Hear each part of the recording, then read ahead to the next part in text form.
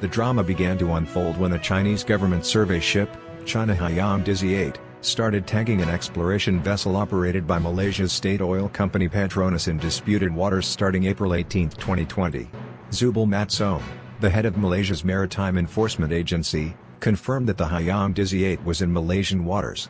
The incident prompted the United States to send ships within 100 nautical miles of the Standoff, USS America escorted by USS Bunker Hill, USS Barry and HMAS Parramatta. As shown in the picture, guided missile cruiser USS Bunker Hill, CG-52, and guided missile destroyer USS Barry, DDG-52 steamed towards South China Sea.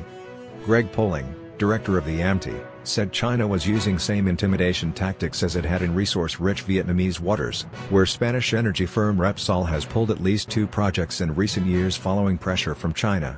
He said, "Beijing doesn't want to pick a fight here, but it wants to intimidate. China never stop his bullying act to its neighbor even though in the middle of pandemic." With the US ships in the area, apparently China is sending in its warships led by its aircraft carrier Liaoning.